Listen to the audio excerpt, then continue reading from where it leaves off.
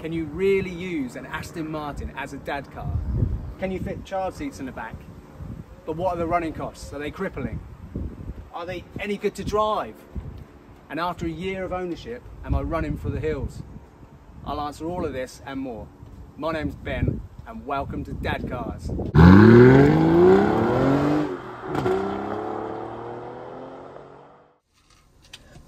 So if you watch any other video content about Aston Martins, they'll tell you that the rear seats are useless. So let's test that right now.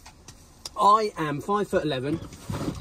I weigh about 14 stone. Wow, let's be honest, 14 and a half. I've just had another baby. Let's see just how tight it is in the back. Right, so I'm sat here, my head's on tilt because it's pushing up against. Okay, the seat won't go back. My knees are in the way, but hang on. Let's move the seat all the way forward. There we go. And I could strap myself in here.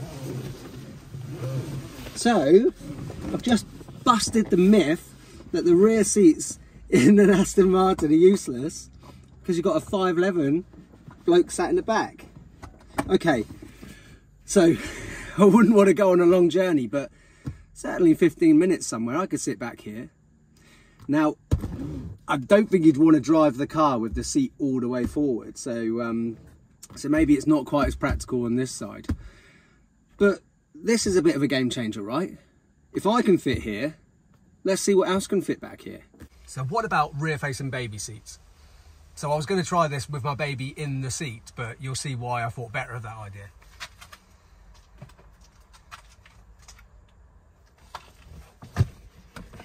Even getting the seat in is not easy. I'll fast forward this bit. So with the passenger seat leaning right forward and basically being now unusable, it's technically in there, but it gets a thumbs down for me. I don't think I would do this unless it was an absolute emergency. I don't like rear-facing baby seats that aren't in ISOFIX. They just never feel secure. Front-facing child seats, however, if they are strapped in nice and tight and you're not taking them in and out all the time, I think they can be just as good. That's my opinion, okay? Look, this is all just what I do, my opinion. You've got to figure out what you're happy with, okay? But let's have a look at front-facing child seats. What does Aston Martin say about child seats?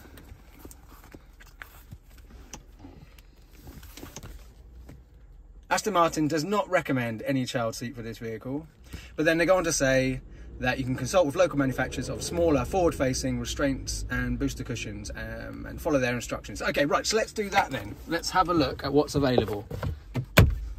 If you've already got some conventional forward-facing belt-secured child seats like these, you can just forget it. There's no way they're going to fit in the back of an Aston. However, what I found is that good quality travel child seats fit in the back of these really well. So over there, you've got the seat for my eldest, where you use the seatbelt within the car to strap herself in, and that normally sits in the front seat. And then I've got two of these 3-point harness ones in the back, and I spend a bit of time getting them in there nice and tight. But look, disclaimer: this isn't a recommendation. Obviously, I read the manufacturer instructions and I was happy to put these in, so I recommend that you do that yourself and make your own decision. But yeah, look, just to show you, you can fit good quality travel child seats in the back of these. So you just pull the seat back. I always perch myself here. And then while you're sat here rather comfortably, click, done. Daddy. So there are real advantages of it being so compact in here. While you're driving along, you can safely get to your children for whatever reason. I've had it several times when one of them's been asleep in the back here, and then there's been traffic lights for some reason that I need to stop, and I've put my hand across her chest while stopping safely without waking her up, which has been good, hasn't it? Yeah. Another thing, if yours are anything like mine and they love their cuddly toys, or if there's something they got in the car and they drop it on the floor, how much of a nightmare is that? So girls, can you chuck your put your cuddly toys on the floor? Oh no, right. So I'm driving along and I need to pick up the cuddly toy. I could do that easily. And then even on this side as well. So look, real advantages. And girls, where does Daddy keep the sweets? Here. In here. which is really handy, isn't it? Yeah. There we go. Would you like one? And it's actually even more practical for older children who don't need car seats. Just look at my nephews here getting in the back. Okay guys, so yeah, show us how easy it is to get in.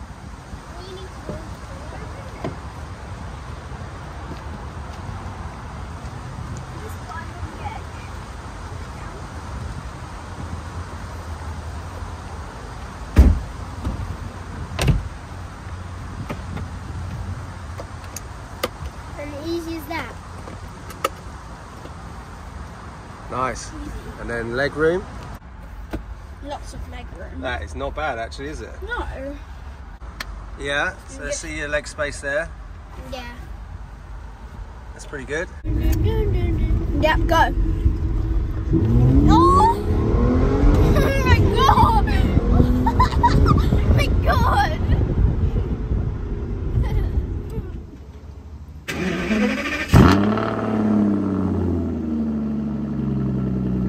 So the DB9 was announced in 2003, with those early cars coming in 2004, 2005. Now, while people loved the DB9, there was criticisms of the handling. So in 2006, Aston Martin released the Sports Pack, which was a £2,500 option at new. And that transformed the handling and feel of the car. So you got lighter weight alloys, which were 1 kilogram lighter per corner. The ride height was lowered by 6 millimeters. The steering rack was made quicker. You got massively uprated springs and improved dampers and additional bracing. And you got a aluminium under tray, which was structural at the bottom of the car, which shows up on your MOT advisories because they can't get to see what's underneath the car. And this addressed all of those concerns. And then everybody loved the DB9 going forward. So the next big upgrade came in 2009, and it took a handful of lovely upgrades from what was then exclusive to the DBS. So you got this new upgraded waterfall dash, you got the all-important glass top emotional control unit glass key.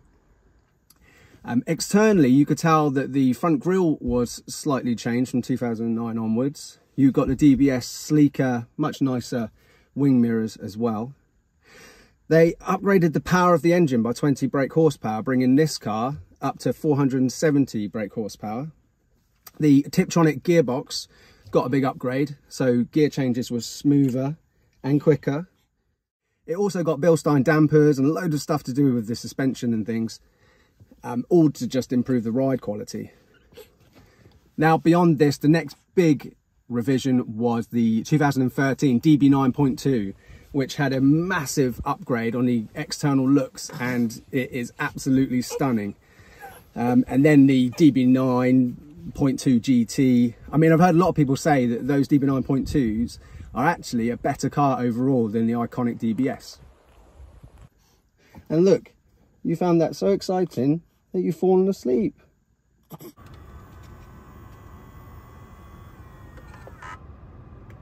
So enough of the history lesson. What you really want to know is how much does it cost to run a car like this? And to start off, let's look at fuel. Miles per gallon. Let's see what I'm currently getting. 13.5 miles per gallon. Ugh, at least it's in the teens. But look, obviously that's not great, but I've been doing a lot of city driving with the children recently, so that's probably why it looks so bad there. But on longer runs, I've been able to get early 20s, I would say. But if you're trying to get any more than early 20s, even on a long run, you're going to be in 6th gear in a slow lane, in which case, what's the point, right? So I've done about 4,000 miles in this car. So yeah, in the first year, about 4,000 miles. I bought it at 38,000 miles on the clock, and it's currently got 42. So I estimate that that's cost me in fuel about £2,000 to do those 4,000 miles. Insurance isn't too bad at all, actually. I pay around £400 for insurance. That's what you get as a 34-year-old dad, which isn't too bad. Tax, yeah, road tax is like £600, isn't it? There's nothing you can do about that. Tyres, if you needed a full set of tyres, that's going to cost you £1,000 or thereabouts. Services, I use a place in Basingstoke called Phoenix Aston Martin, who the guys up there have been really kind to me. and a service will cost you around £600 or £1,000 if it's a big service. So the first service that I did on this car last year was a big one, so I had to pay around £1,000 for it. Also, there was a few niggles that I wanted to get sorted with the car. The guys picked up a few bits as well. I needed new discs all around and new pads all around. So that bill came in at around £3,500. So yeah, not cheap. But I think going forward, I think if you allowed about £2,000 a year for servicing and maintenance, you know, things going wrong or things that you've got to replace, I think that'd be about right. So if you allow £2,000 for servicing and maintenance, £2,000 for fuel, and then £1,000 for tax and insurance, so yeah, it probably costs what, about £5,000 a year probably to run this car. Now bear in mind that it costs on average about £7,000 a year to put a child in full-time nursery. If you look at it like that, it's not too bad, right? Or is that just me using dad maths? The boot is bigger than people say as well. Right, enough neggy talk about money. Let's get into the fun part. Let's take it out for a spin. And for that, you need this, the lovely glass key.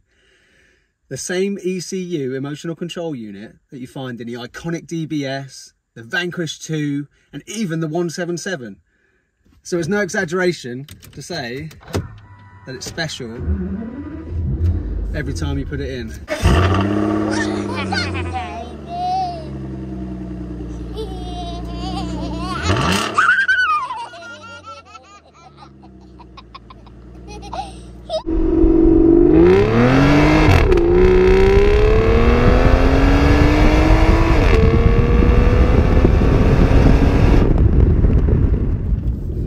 Now when you sit in this car, you know and you feel that you are in something really special. Everything is wrapped in high quality leather. The steering wheel, the paddles, Alcantara headline, everything in this car, well, almost everything in this car, just screams quality and makes you feel like you're in something truly special. It's a similar feeling, I would say, as sitting in, say, a Murcielago or another supercar from this era. I mean, on that, it's got the same handbrake location as the Murcielago.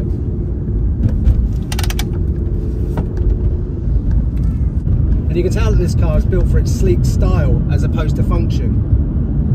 So you feel like you sit quite low down in the car, and these windows are tiny. But then that all just adds to the occasion of driving it and how special it feels.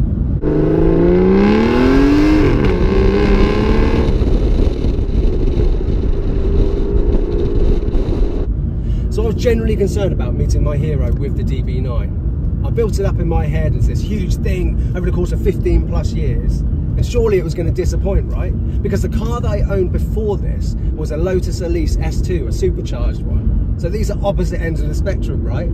So surely it's going to disappoint. It's going to feel like an old boat. I'm going to need my pipe and slippers, right? However, when I test drove this car, I was blown away with the driving feel of it. The steering feels tremendous. I feel in tune with the road. It softens out the worst of the bumps that obviously would shake my children to the core if I was in an Elise. But I still really know and feel planted and connected to this car. Now that might have something to do with the fact that the chassis actually is pretty similar technology to that in the Lotus Elise, an aluminium chassis. But what I put it down to is the revisions of the sports pack and the further revisions of this 2009 car. And it drives amazing and feels tremendous. So after test driving this car, an early manual car came up locally with low miles, within price range. That's it, right? How rare are DB9 manuals? That's it, I've got it. I'm gonna have to go and buy that. So I went and test drove it. And that early car felt like how I was worried the DB9 would feel. I didn't feel overly connected to the car. it felt like it was floating and wallowing around a little bit whilst also being a bit crashy. And the steering, it just didn't feel right, even with that tremendous manual gearbox. So I went back and yeah, I picked up this car. So this car, when it was new, was around about £110,000, and adjusting for inflation in today's money, well, with inflation going up like 10% in the last year, I mean, look, it's probably about £160,000 in today's money.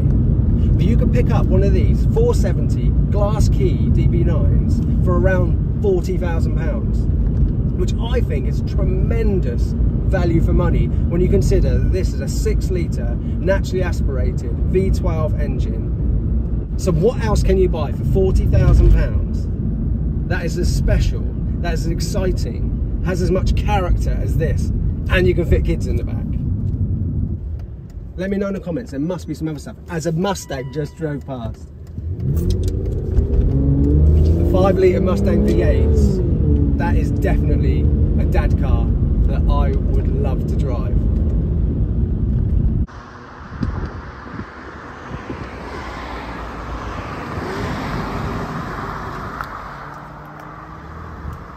If you're still watching this video, please subscribe, okay? On a small channel like mine, every time I get a subscriber, it makes me super happy. So please, please, please subscribe. Right, look, should we launch it?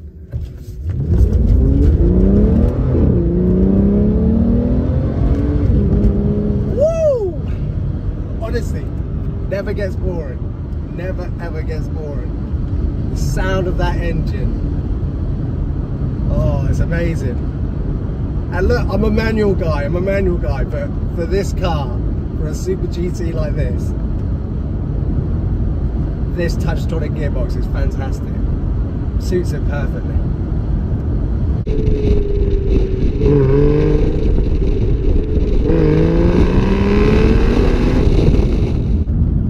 And you're hearing this more and more nowadays. How fast do you really need a car to be? I mean, particularly on UK roads. Is 470 brake horsepower not enough? I'd argue that it is, particularly if you're using it as a dad car.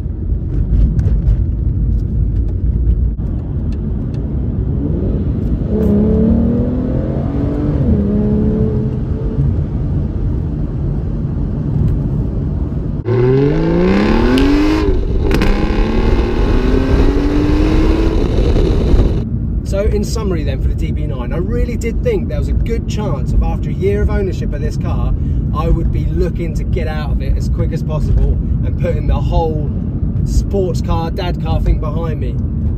I thought it was going to cost too much. I thought it was going to be unenjoyable owning it. I thought it was going to be impractical for the children, but it wasn't any of those things. In fact, it's been a complete delight.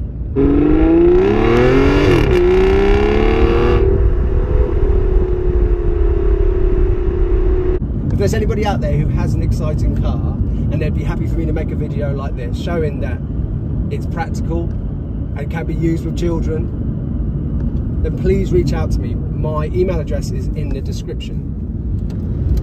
So my goal with this channel is to review as many cool cars like this as possible and start to change perception around what people think when they hear the phrase dad cars, okay? So a dad car can be cool, a dad car can be exciting, as long as you're not too precious about it. And yeah, go for it and start making memories.